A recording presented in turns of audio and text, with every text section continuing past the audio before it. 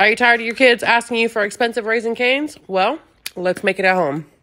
If I would have known all you need is these simple ingredients, I would have been making this sauce.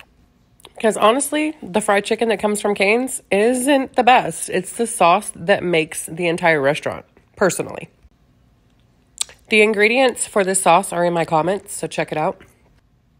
I purchased the extra crispy fries and put them in the oven, added some salt to them. Next, my son went and seasoned the chicken up with garlic salt, Lawry's, some ground pepper, and a little bit of paprika.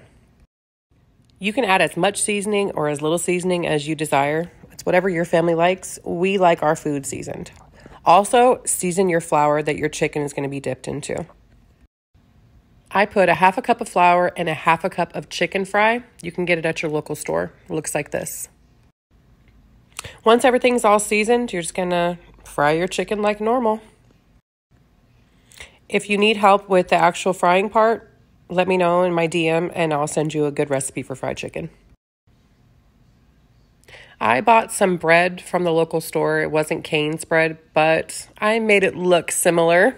And this is the final result. Thanks for watching and follow me for everything Las Vegas.